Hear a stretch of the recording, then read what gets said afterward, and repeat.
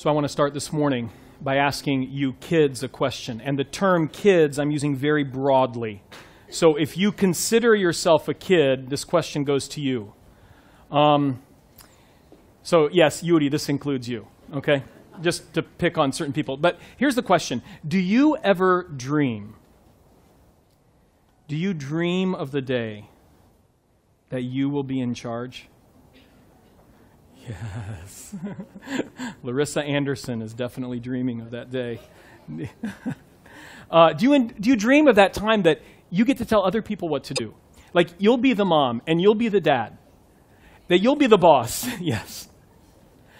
I think if we're honest with ourselves, probably all of us at some point in our childhood had those thoughts. I did.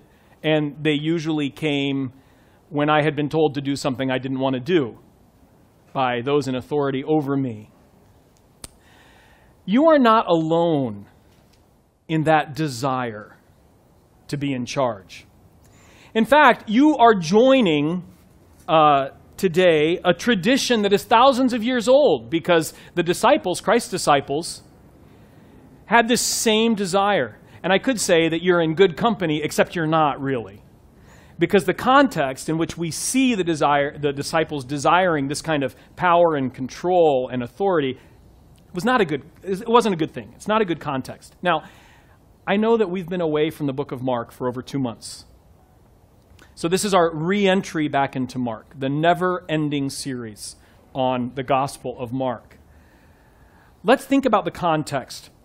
We have the beginning of the Gospel. Christ comes and he begins slowly to reveal himself principally to his disciples, but also to the crowds. His popularity skyrockets. And then we get to the turning point of the gospel in chapter 8, when for the first time we have Peter, who we call it his confession of Christ, when Jesus asks his disciples, "Who do you say that I am?" And Peter says, "Well, you're the Christ, Messiah." And Jesus says, essentially, "Good for you, Peter, because that wasn't revealed to you by man, but that was revealed to you by God." And then that's the turning point of the gospel. From there on, Christ's focus is on the cross and on the road to Jerusalem. And that road to Jerusalem is a metaphor for the road or the way of the cross. So that's where Christ's focus has turned to the principal reason and purpose for which he was incarnate in the first place. The disciples, meanwhile, during all this process, continue their 2 steps forward, 1 step back pattern. Or sometimes it's actually 2 steps forward, 3 steps back. They catch a deeper glimpse of who Christ really is for a moment, but then they act as though they have no idea. And Jesus reveals more of himself, and then they just ignore it or misunderstand it or refuse to accept it. And I just remind you that this theme of discipleship failure is integral to the Gospel of Mark. We're going to see that over and over again. We already have seen it repeatedly, and guess what? We're going to see it again today. The passage that we'll continue with is in chapter 10 of Mark. If you have your Bibles, you can go ahead and turn there with me. I'll pick up the reading in verse 32, but I'll remind you briefly of the immediate context. Jesus has just had this interaction with the rich young man who came to him and said, "What do I need to do to inherit eternal life?" And all of that boiled down to the question of idolatry. Jesus, who knew this man and loved this man, the text says, immediately puts his finger on the most sensitive idol in the man's life, which was his possessions. And Jesus goes right straight to the point. "Sell all you have, give to the poor, then come follow me, and you will store up treasures in heaven." The man leaves sad because he is not willing to give up that idolatry, that idol, to follow Christ. And then Jesus draws his disciples aside, and they have this interaction regarding specifically wealth and how wealth can be a barrier that keeps people from following Christ. But we extrapolate out from that there are many idols which can keep us from inheriting eternal life. And if we choose to place those idols in a position higher than Christ, that's the definition of idolatry, anything which takes the place of Christ, then those will keep us. They may keep us from inheriting eternal life. And Jesus ends that particular discussion with his disciples with the words in verse 31, "But many who are first will be last, and the last first." We're going to see a little more of that theme today. So we'll pick up the reading in verse 32. They were on their way up to Jerusalem with Jesus leading the way. And the disciples were astonished, while those who followed were afraid. Again, he took the 12 aside and told them what was going to happen to him. "We're going up to Jerusalem," he said, "and the Son of Man will be betrayed to the chief priests and the teachers of the law. They will condemn him to death and will hand him over to the Gentiles, who will mock him and will spit on him, flog him, and kill him. 3 days later, he will rise." Then James and John, the sons of Zebedee, came to him. "Teacher," they said, "we want you to do for us whatever we ask."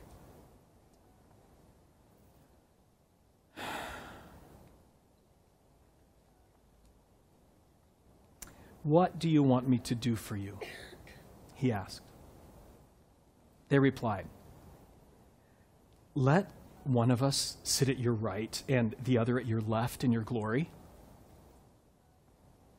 "You don't know what you're asking," Jesus said. "Can you drink the cup I drink or be baptized with the baptism I'm baptized with?" "We can," they answered. Jesus said to them, "You will drink the cup I drink and be baptized with the baptism I am baptized with. But to sit at my right, my left, is not for me to grant. These places belong to those for whom they've been prepared." When the 10 heard about this, they became indignant with James and John. Jesus called them together and said, "You know that those who are regarded as rulers of the Gentiles lord it over them, and their high officials exercise authority over them? Not so with you. Instead, whoever wants to become great among you must be your servant, and whoever wants to be first must be slave of all. For even the Son of Man did not come to be served, but to serve, and to give his life as a ransom for many." I want us to treat this passage today as though it were a play, divided into 5 scenes. The first scene is the setting. Where are we? We're on the road to Jerusalem, along with Jesus, his disciples, and the hangers-on, the followers. They're following him in fear and amazement at what he's done, at what he's been preaching and teaching. And let's be clear about this idea that Jesus is leading. That's important. Because he's leading the way to the cross. He's not being dragged there. He's not being manipulated onto that path. There's not some outside force that's coercing him. He is leading. He is in full submission to the will of the Father, and he is making his way to the cross. That word, leading the way, is an important word for Mark. We're going to see it used again in the last chapter of Mark, Mark 16. And there the angel appears to the women and says, "Go and tell the disciples, I have gone ahead of you into Galilee, and there you will see me." That "I have gone ahead," it's translated that way in Mark 16, but it's "I am leading the way into Galilee." That's an important comparison.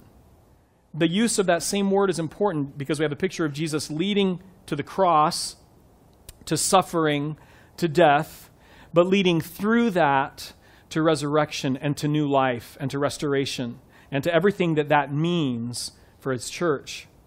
Jesus is leading. And that moves us on to scene 2. In scene 2, we have the rising action. And what brings that about? Christ, for the 3rd time in Mark, is specific about what's going to happen to him. And when I say specific, this is the most specific that he has been. The Son of Man will be betrayed to the chief priests and the teachers of the law. They will condemn him to death and will hand him over to the Gentiles, who will mock him and spit on him, flog him, and kill him. Question, is this vague? Was Jesus unclear No, he was not. Which makes the response of the disciples all the more puzzling and heartbreaking.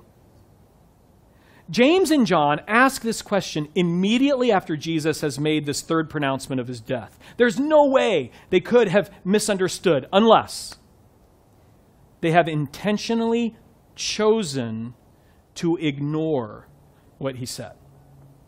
Are you familiar with the concept of selective hearing? My sons are masters.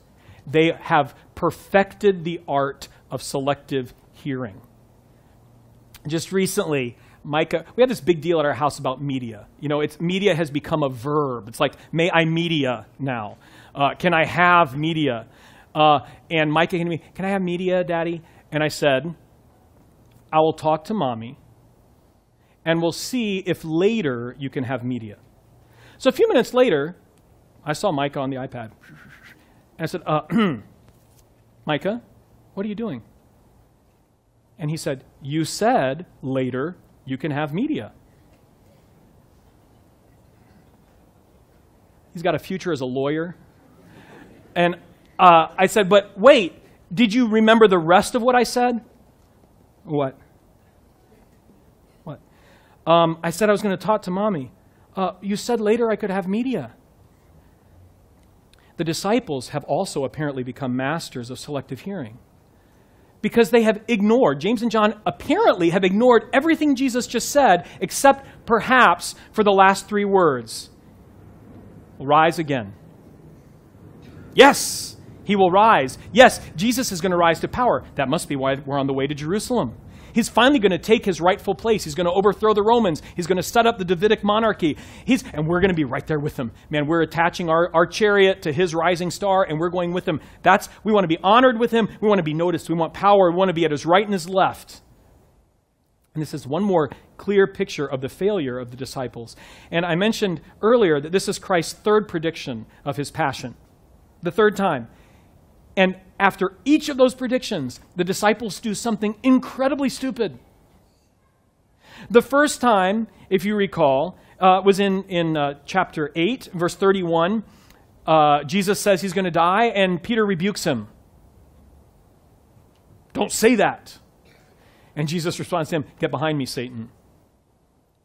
In chapter 9, verse 33, Jesus says, again, I'm going to die. Gives them some more details. They're walking along the road, and what are the disciples doing? They're arguing about who's greatest. And now, here, James and John are selfishly, arrogantly, and foolishly asking for positions of honor and glory. To maybe put this in context or help us understand this a bit more, imagine a husband and wife calling their children together, their grown children together, and saying, look, we went to the doctor this week, and both of us have just been diagnosed with terminal cancer. And the children are like, can I have the house? Who's getting the car? Can I have the car? But that's the kind of attitude it's like all of this just completely ignored everything that Jesus has said. So when Peter rebuked Jesus, do you remember how Christ responded? What did he say to them? He described to them what true discipleship looked like. We know those 3 points so well, don't we? We've heard them so often. What are they? Deny self, take up the cross, and follow me. And here we see that self is still rearing its ugly head because self ignores the suffering, ignores the pain, ignores the truth, and focuses in on what it may gain. Which brings us to scene 3, the conflict. And the conflict comes in the form of the question that Jesus asks in return to James and John. And it reveals that central conflict of self versus Christ. Who's going to have the throne? Who will sit on the throne of our hearts? Will it be self? Will it be me? Or will it be Christ? And Jesus asks them, okay, you want the positions of honor. You want to sit at my right and my left? Let me ask you a question. Can you drink the cup that I drink and be baptized with the baptism I will receive? Now, let's take a moment just to understand how these two words are used, cup and baptism here. There's an image that kind of flows through all of Scripture of the cup of God's wrath. It's an image of judgment. And it follows through even all the way into the book of Revelation where you see the wrath of God, the bowls of God's wrath being poured out on the earth. And specifically, the prostitute of Babylon who drinks the cup of God's wrath to the dregs. And so this is an ongoing theme. And so the image there that Jesus is saying is, can you accept, can you bear, can you take upon yourselves the judgment that is due to all humanity? Can you do that? Can you do that? Because that's what I'm going to do. And the question of baptism, even today, as we've talked about this before, that picture of death in baptism, of being overwhelmed, of being put under, of being pressed on all sides. And Jesus is asking his disciples, they don't get it, obviously, but he says to James and John, can you die for the world? Can you do that? Can you bear on yourself the judgment of all souls before a holy God? The question is meant to be rhetorical. It really is. It's meant for them to say, whoa, we're so sorry. We're so sorry. We weren't thinking. We had no idea. And instead they respond with, of course. Of course we can. So to go back to that opening question I asked you when you're looking forward to that day of being in charge, and your parents ask you, so you think you, Daniel, can do what I do? Do you think you can do my job? And the kid looks at us and says, of course. You sit at a desk all day. What do you do? It's no big deal. You get to drive. Of course I could do that. But this complete disconnect between reality and what they perceive. What amazing ignorance and arrogance. And to make it clear that this isn't just an attitude reflected in James and John, Mark brings the other 10 disciples into the picture. And they're indignant with James and John. And let's be clear, their indignation is not brought about because they are shocked at what James and John did. They're not going to those two brothers and saying, guys, what were you thinking? Didn't you just hear what Jesus said about his death, about his suffering, and we're following him into that? What possessed you? How could you possibly ask that question now? You know what the disciples are thinking? Those sneaky brothers. They're always trying to get some advantage. The little John, the disciple that Jesus loves, he's always trying to gain something over us. He's always trying to sneak in there to Jesus and say, hey, Jesus, when the others aren't listening, can I be first? Can I be at your right? Can I be? And they were angry because they thought these two brothers were trying to weasel out some kind of advantage over them. And the 2 beat the 10 to the proverbial punch. That's what they're angry about. So Mark's clear, all these disciples, they're in this together. They all have the same attitude. And that attitude, note the contrasts. Let's note the attitude of self that's being revealed here in the disciples. They wanted position, not service. They're seeing these as dichotomies, right? Opposites. They wanted position, not service. They wanted authority, not slavery. They wanted to be the ones to enslave others, to tell others to go, to come, to serve, to do.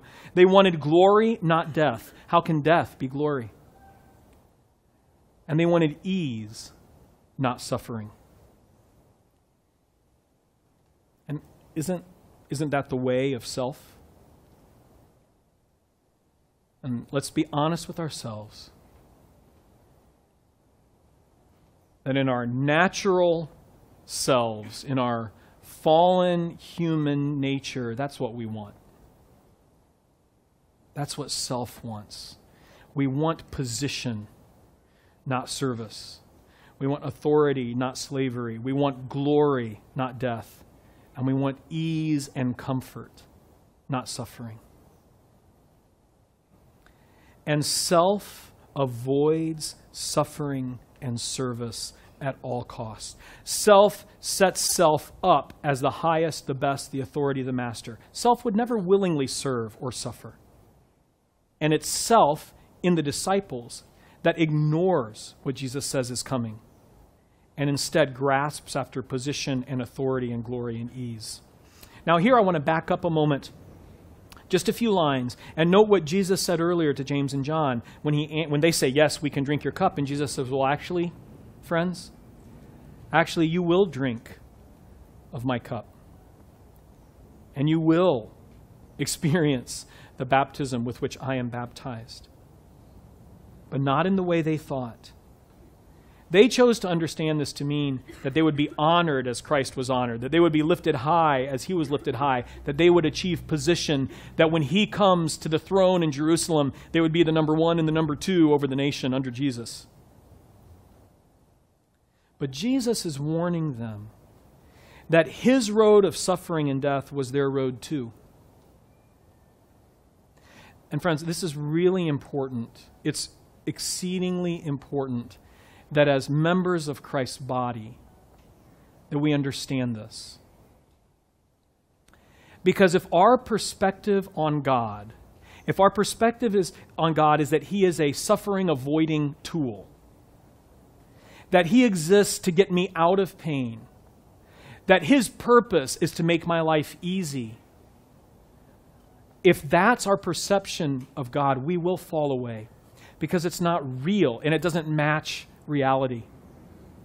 And what we see here, even as we've seen before in Mark, we see Christ leading his people into suffering. And that's not something we like to talk about or think about. Christ is leading his disciples into that suffering, and they don't want it.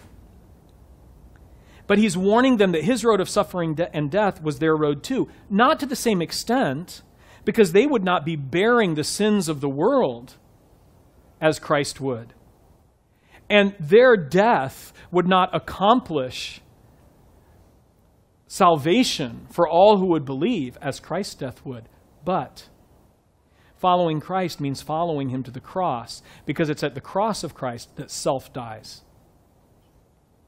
And that's where our selves are put to death. Jesus has set his face toward Jerusalem, and he's leading the way, and if the disciples choose to follow him, they have to go there too. There's no other way and no other option. Scene 4 brings us to the climax, where Jesus again, in different words, yet he communicates the same ideas about true discipleship. He says to the disciples, Gentile leaders, government officials, you know how they act. You know how the position and the power and the wealth that they wield. Yeah. You want to be like that too? You want to be like that? No. Not so with you. I can't see anyone's heart. But I want, nevertheless, to ask you a question.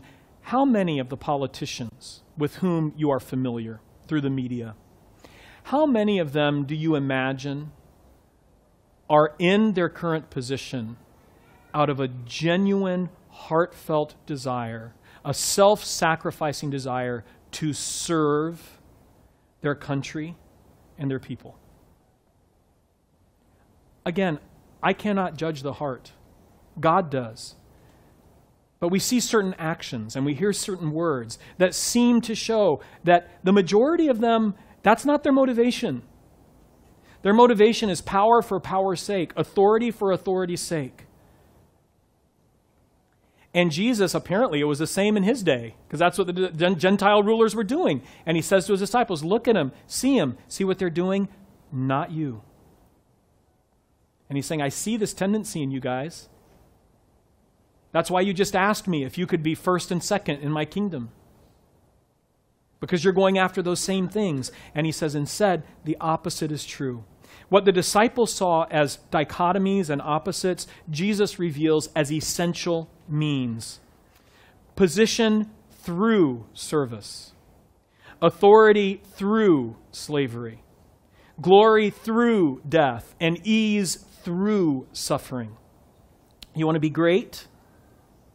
Be small. Do you want to lead?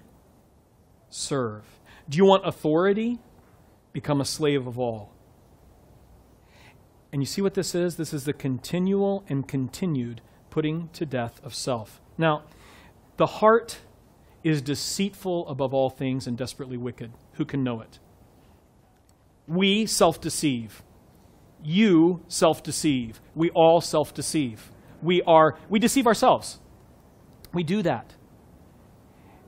And there's a danger in this because our sinful, selfish hearts think, okay, so the way to power is by serving. Okay. I can serve a little bit if it's going to get me that power. I think I've shared with you before, working on this mission ship for 2 years after high school, and the department that I was in was divided into 3 shifts. From the first day I started working there, this, very mature 18-year-old, and I was like, I want to be a shift leader. But guys, from the very beginning, my motivation was purely self. I wanted that title, which seems like a really silly title, right? Shift leader, but that was my goal. I'm going to be a shift leader. And I'm going to tell other people what to do. And I was smart enough to know that the way to get that position was to work hard. So I did. For about 6 months. I worked really hard. I volunteered for jobs that no one else wanted. I was cheerful about it. Worked extra hours, did everything, and finally I got that coveted position, shift leader, and I was really bad at it. Really I was, because in retrospect I look back and I see that from the moment that that position was given me, all service stopped in me. And it became all about my opportunity to tell others to go do those jobs that previously I was doing so that I could get to the position of telling others to go do the jobs that I didn't want to do in the first place, but which I did anyway, just so I could get the position to tell them what to do. Did you follow that? It's ugly.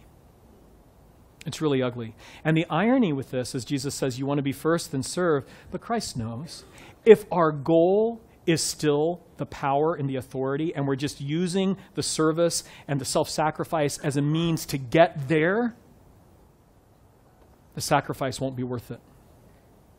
That's not the calling. The calling is that we love and serve Christ. And our focus is on Him. You see, the focus in me was still self all along. It was still self. It wasn't Christ and it wasn't service. So the heart attitude of service to Christ is always to Christ. And then if Christ, in His wisdom, chooses to place us in positions of authority or power or recognition, our focus continues to be Christ. And in that position, we continue to serve because we're serving Him and not self. How do we do that? That's really the question. That brings us to scene 5, the resolution. The very last statement Jesus makes is the key to the whole passage. For even the Son of Man did not come to be served, but to serve and to give His life as a ransom for many. Oh, that's beautiful. Notice how this whole passage is bracketed on both sides by this image of Christ leading. Leading to Jerusalem, to the cross at the beginning, and at the end, leading in service. He takes the first step. He is the one who didn't come to be served, but to serve. He is the one who lowered Himself. He is the one who became human and took on human flesh and lived and died here. He leads. And one of the wonderful blessings and one of the incredible joys of knowing and following Christ is just that. We don't have to figure out the path. We follow where Christ leads. My brother-in-law is a builder, and this summer he was building in the evenings in his own time. He was building a little shed in the backyard of his parents' house. And Ethan and I just said, hey, you want help? And he's like, sure. So we went with him to help. But I said to him very clearly, I was like, John, listen, what you're getting with us is completely unskilled labor. We have no skills. So you're going to have to tell us exactly what you want us to do. And that's what he did. I mean, even to the point of, put a nail here. Okay. Now put one right here. Okay. But that's the only way it would work. I couldn't figure out that path myself. And I don't have to. And in our walk with Christ, the same is true. We don't have to figure that path out. We have to follow. I know that sometimes it's challenging to discern where Christ is going so that we are able to follow Him. I understand that. But we don't have to figure out the path. Because God is God. and self is not. And only serving and loving Christ is sufficient. That is our goal. And it's in serving him and in loving him and in obeying him that self is put to death. And that's where our hope lies. That Christ has gone and continues to go before us. That we're following him. But note, he leads into suffering. He leads to the cross. And if we refuse his cup and his baptism, we will not be followers and we will not be disciples. If we are to be disciples, we follow him through. You know, an interesting phenomenon that occurred during these last 2 months when I was in the U.S. is that all my clothes shrank. All of them. And I don't know if it was the Texas heat or, the laundry detergent that's different there, but they all shrank. And you know what? You go online, you go on Facebook, you go on any other, website. It's like these ads are constantly popping up or they're along the side that promise you weight loss with no effort. Yeah, you have to pay a few $100s to learn the secret, but then after that, there's no effort. You take this pill, this one simple secret will revolutionize your life. You know what? Those are all scams. They're all scams. They're all lies because there's only one way to lose weight, and that's through suffering. It is. It's through suffering. It's through self-denial, denial of self, putting self to death. I see some of you out there who are laughing, and you have no idea what I'm talking about. But the point I want to make is that to get in shape, to lose weight or whatever, there's only one way to do it, and it really is through self-denial. So to follow Christ, the same is true. We follow him where he leads, and he has shown us repeatedly in Scripture that God is a God who at times actually leads his people into suffering, even as he's leading his disciples to Jerusalem, where it will begin an incredible period of suffering in their lives. I mean, it ebbed and grew for some of them, but they all faced suffering. And I bring this up because I take no joy in saying this. I truly don't. I don't like saying it. I've told you this before. I don't enjoy it. But I do believe that suffering is coming. The church in the West has had a pass for centuries. We really have. We've had it fairly easy. And generally speaking, the world in the West has agreed, generally speaking, they've agreed with what we might call our moral code. They might not abide by it, but generally the world would agree that, yeah, that's right. And man, that's changing so fast. It already has changed. And so what's going to happen sooner rather than later is that those in the body of Christ who choose to follow him are going to face consequences for that in a way that we never have before in the West. Some of it's already come for some people. Some of it's coming. And we need to be prepared for that. The disciples weren't. They're like, what? Suffering? You're going to be spit upon, flaying, death? What? Can I be first and second in your kingdom?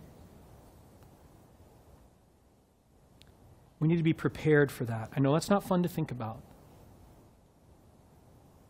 But if Christ leads you into suffering, will you follow? Or maybe for some of you, you already have followed, and you're in the midst of suffering now, or you have been in the past. Or, conversely, are you lusting after power and position and authority for the wrong reasons? What have you refused to hear in the gospel? Maybe it has been that you have refused to accept the reality that Jesus has told us that in this world we will have trouble. We have refused to hear Scripture when it says that self must die if we are to be disciples. So it kind of brings us back to that question of idolatry. What idols are you hanging on to that where self is just so wrapped into them that you absolutely refuse to put them to death.